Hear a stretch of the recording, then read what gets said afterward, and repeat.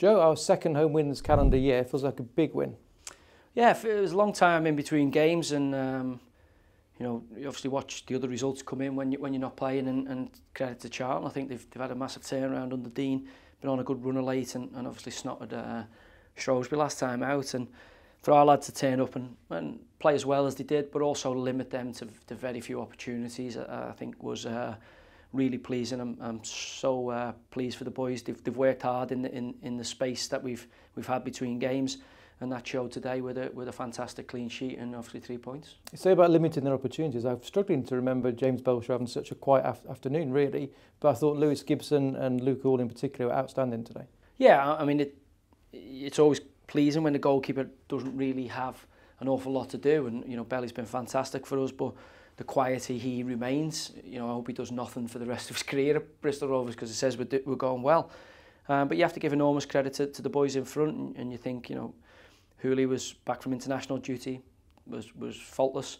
I thought Lewis Gordon, the other side, dealt with arguably the trickiest opponent probably in the division at the minute, Raksui, who's terrorised their fullbacks. He absolutely snuffed them out today, and that takes away a lot of you know, Charlton's threat. You know, the front two kind of wide players for them are an enormous part of why they've been successful under Dean, and you know, for us today to shut them out was exceptional.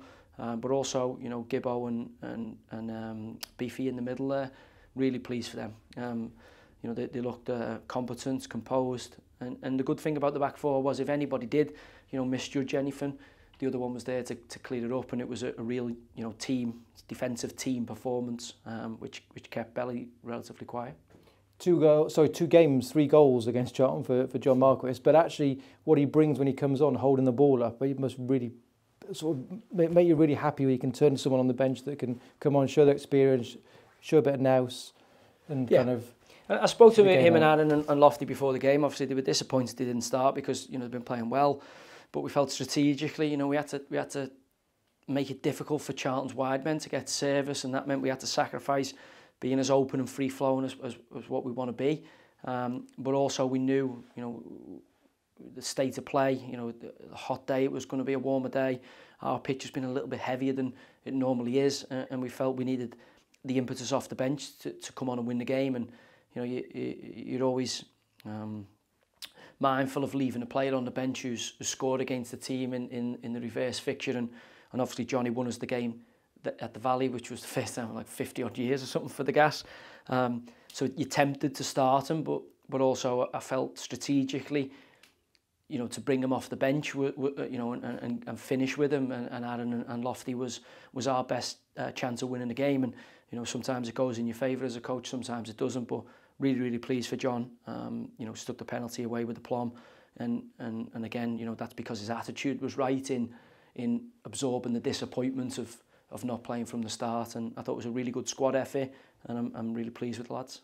All the decisions, as you said, turned out to be the correct ones. So the pitch looked a bit better, the crowd were excellent today. It just all felt a lot better. Sun was shining, new stadium announcement yesterday, etc. So yeah, well, look, Everton's looking up at the club, and we've got to do the business on the pitch, and the players, I think today, you know, to a man, I thought they were exceptional. And it's tough to, you know, single out individuals in such a good team performance. You know, I thought Grant Ward was excellent. You know, obviously Marla wins the penalty.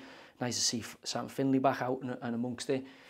And the job Josh Coburn did for the team, you know, he was up there on his own with 2 big boys in Hector and Innes, and you know, you wouldn't want to be caught in a back alley with them too. You know, the 2 big bruisers, and Josh kept plugging away manfully and softened them up for, you know, Ryan and John to come on, and Aaron and take advantage of that. So yeah, really pleased with the lads. As I say, they've worked enormously hard in the last few weeks between games, and we got our just rewards for that.